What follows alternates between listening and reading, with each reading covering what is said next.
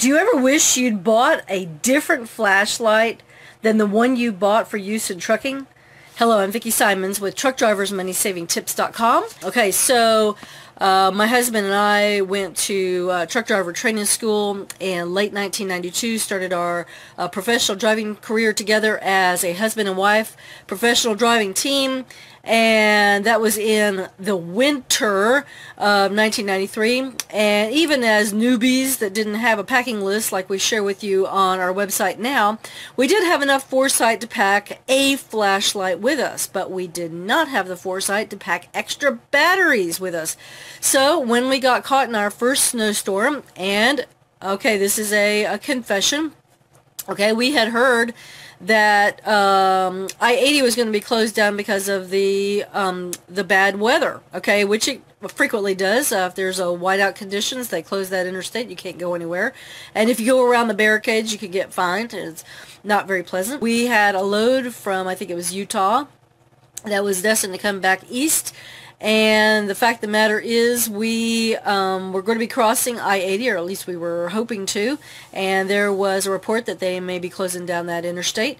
And so we thought, okay, we didn't know too much about the Rocky Mountains at that point in our lives. Had never really studied that because we're both from the southeast, okay, where there's not too much snow. But anyway, we thought that because I-70 was a lower numbered interstate, that the mountains must be lower there. And that being said, okay, we went down to I-70. We started to cross, get across over there. But the thing about it is, as you know, because I talked about snow chains just not too long ago, okay, we realized that we were going to have to chain up the truck. And it was the only time that we chained up the truck, except it was getting dark, okay, and the fact of the matter was that we needed to use our flashlight. But the longer that the flashlight ran, the longer the batteries were in use, the dimmer the light got, and you know, as it's getting darker outside, it's going to be impossible to be able to see. Well, thank God that some kind little angel, another trucker, came along, and he shone his flashlight on where we needed to get our, you know, the chains on the truck long enough for us to chain up all the tires that needed to be chained up, and we were on our way. But we had a huge learning experience about flashlights. So I'm going to be sharing with you about how not all flashlights are equal. And I'm going to be asking you some questions in order to help you choose the flashlight that's right for you. Now, I'm going to show you before I read my little list, okay, this is a particular flashlight that we use at home. This was a Rayovac LED. Don't necessarily recommend Rayovac batteries. They can work good. There may be Duracells or other kinds of batteries, but the fact of the matter is, as you open this up, okay, you will see that this has a dry cell, a D-size dry cell, and there are 5 lights. Now, in years gone by, this kind of flashlight only used to have 1 bulb, and I'm going to be talking about bulbs sometime a little bit later. Okay, this is a very small flashlight in comparison, using rechargeable batteries in this one. Okay, in that one, I've never yet found a C or a D rechargeable battery.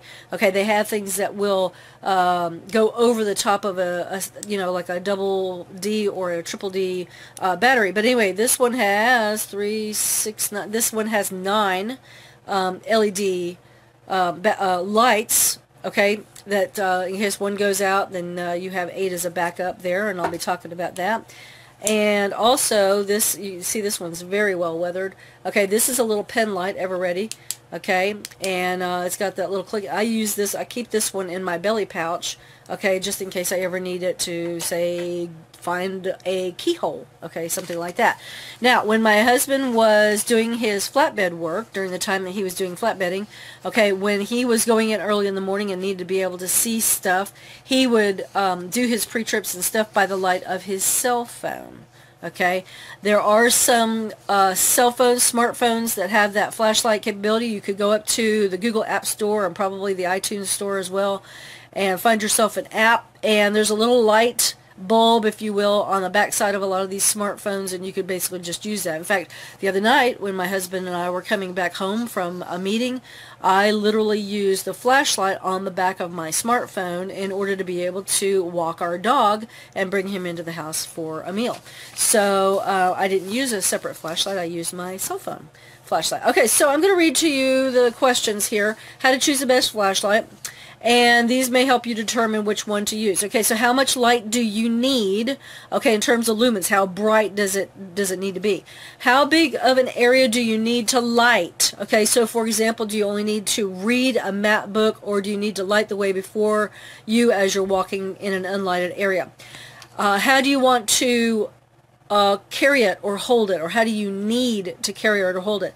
If the flashlight you want has a handle, okay, which aspects are more important than others? Will the design of the handle on the flashlight cause user fatigue? Is it going to become uncomfortable? Should the handle be detachable? Where should the handle be located on the device? Should the handle have another function such as a hook from above or a prop on a solid surface?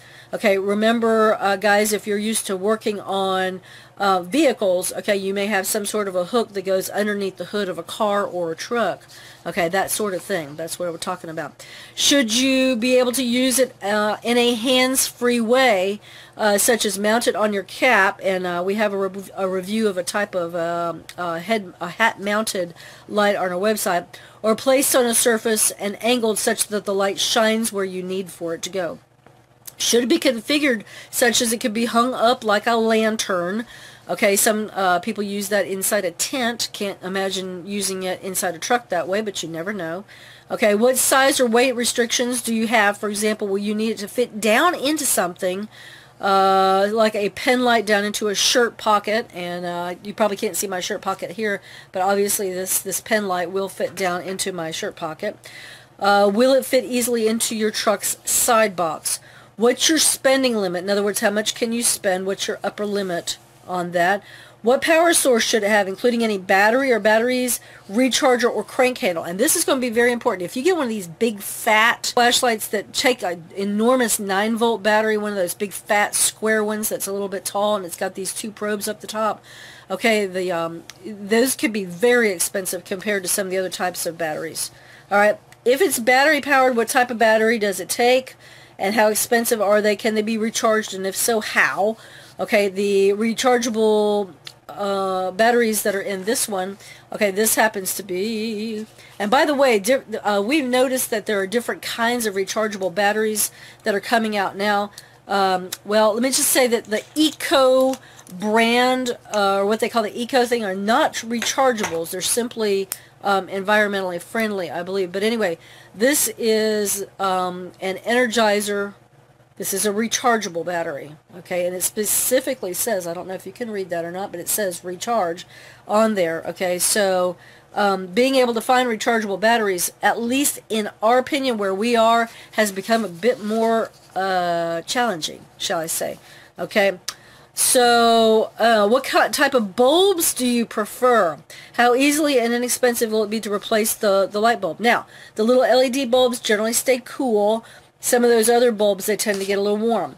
What kind of on-off switch should it have, and can you easily press or slide the switch in cold weather while you're wearing gloves? Should there be any auxiliary functions built in, such as a radio, a weather radio, flashing feature, red lens, etc.? Must your flashlight be water resistant or waterproof? Okay, that could come in handy if you're in a rainy area of the country or in snowy territory. Is the manufacturer a specialist in flashlight manufacturing, or does that matter? Okay, how rugged is it? Can it withstand the use you'll give it? Can it withstand being dropped even multiple times? And I talk about on this page, Mike had one of those, I think it was like a million candle spotlight that finally gave up the ghost, and we think it was because it was dropped one time too many. Okay, and what sort of warranty does it have? Okay, in my opinion, if any product only has a 90-day warranty on it, run, do not walk.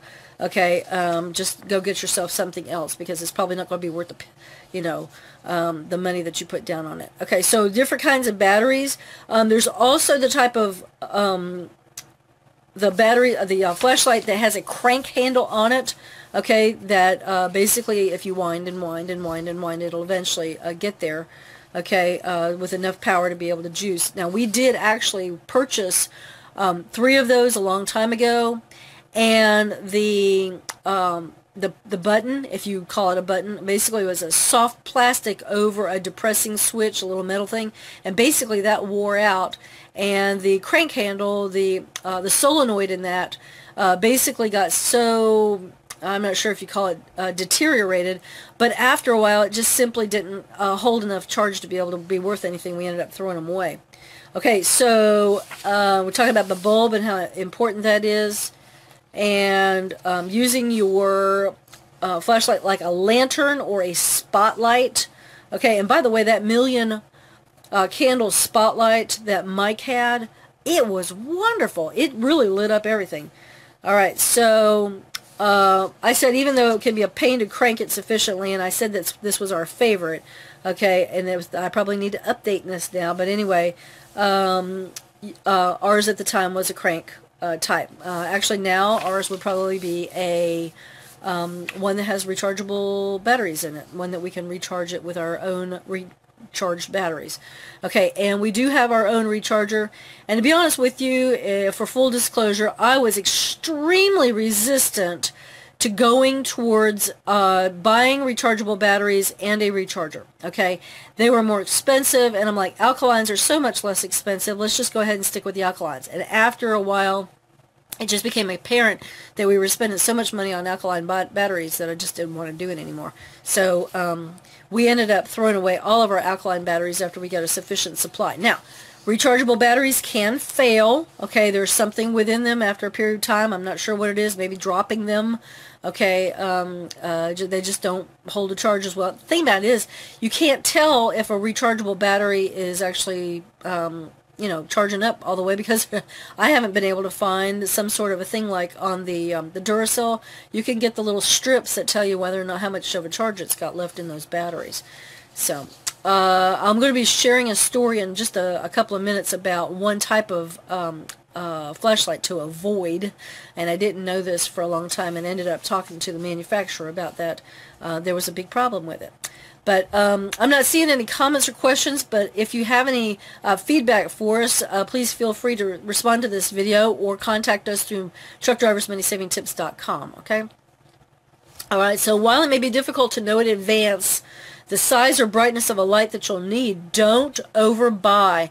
For example, why buy a 6.5 million candle spotlight when a 1 million or 2 million candle spotlight will work? There's no benefit in spending more if you don't need it. As a general rule, truck stop chains sell similar products within a chain. You could expect that what you find at one truck stop you'll find at another. Many truck stops sell products at a premium price. Determine what features you like and see if you can find a similar unit at a retail store or for less. Of course, if you find a good buy at a truck stop, such as one on a super duper sale, feel free to snap that up. However, investigate the reason why a unit may have a reduced price. Was it remanufactured? Has the box been badly mangled, which is evidence that the unit's been handled a lot? Okay, in addition to looking at the warranty, look for any restrictions on returns at the store where you bought your unit. Okay. Particularly for truck stops, some electronics which a flashlight may or may not fit into, there may be a limited, like a 30 or 60 or 90 day return policy, so pay attention to that. Okay, after that that period has ended, you will not be able to return it for a refund. Okay, it'll basically be like a doorstop. Okay, but anyway, I wanted to share with you finally a situation with what was a nice little flashlight when I started using it, and it only took one AAA rechargeable battery. Alright, now I say it took a rechargeable battery, but it actually said a AAA battery.